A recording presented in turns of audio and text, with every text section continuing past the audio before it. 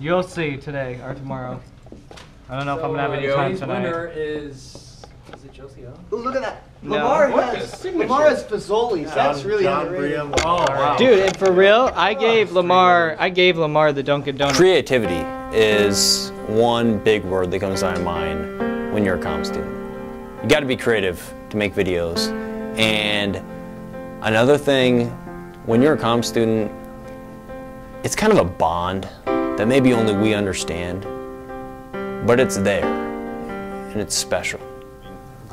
It does remind me of a team atmosphere, and I'm a soccer player, so it reminds me of playing soccer here, and the locker room environment we have there, the banter, the jokes.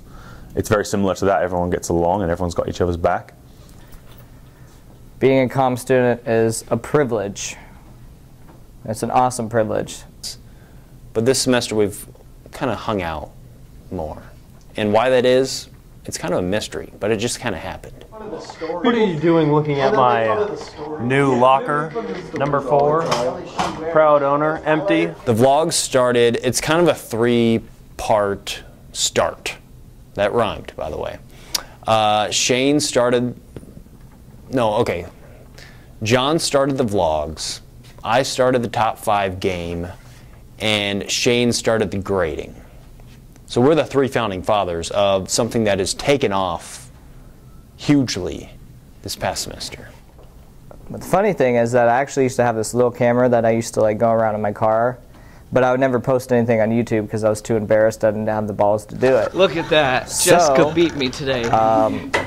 When I make fun of people, it kind of gives me another motivation to actually go out and take it to another level. So therefore, this little joke turned into this huge thing now that I do every single day. I mean, it's kind of fun to take the camera and just go film random stuff, or get John to like run around and yell random things, or getting people's reactions.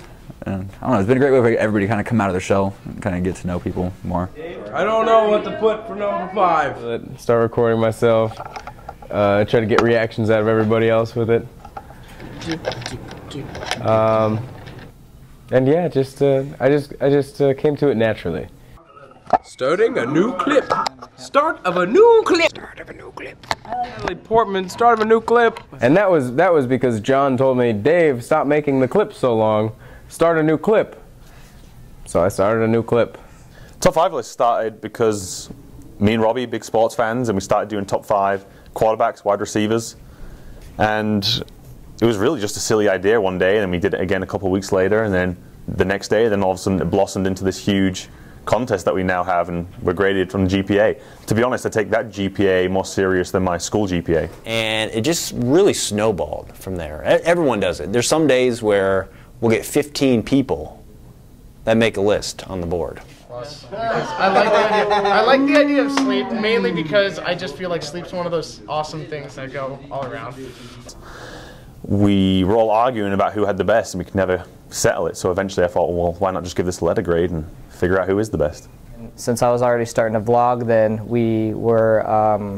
I decided to GoPro it and then incorporate the grading into the vlogs. Sometimes it's a student, sometimes it's a teacher. Some graders are terrible, some are really good. But it's just random.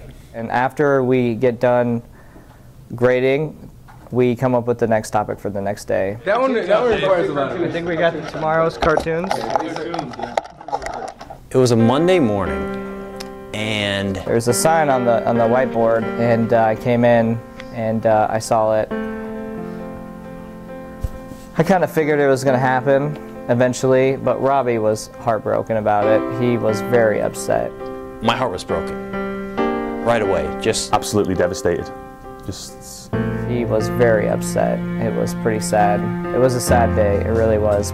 Luckily, the savior of the audio, John Brea, stepped forth and decided to buy a new mini whiteboard. We didn't want top 5 to end. It was too fun, and we had all this momentum going, so we didn't really want to end it. And we comm students, we prevail against tough times, which we have time and time again, when everybody else told us not to. And Robbie Risman was kind enough to donate markers, and it was born again. And from that day forward, we knew that top 5 wouldn't end.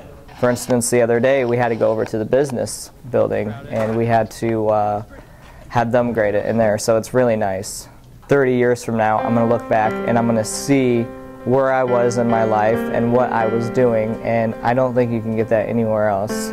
We're just documenting our life in one video. And each day, if you keep watching the vlogs consecutively, you will know a little bit more about a person's personality while watching the vlogs. 5 years from now, 10 years from now, you can look back at those and remember things. Like if you didn't have those vlogs, it would be just, most of it you wouldn't even remember.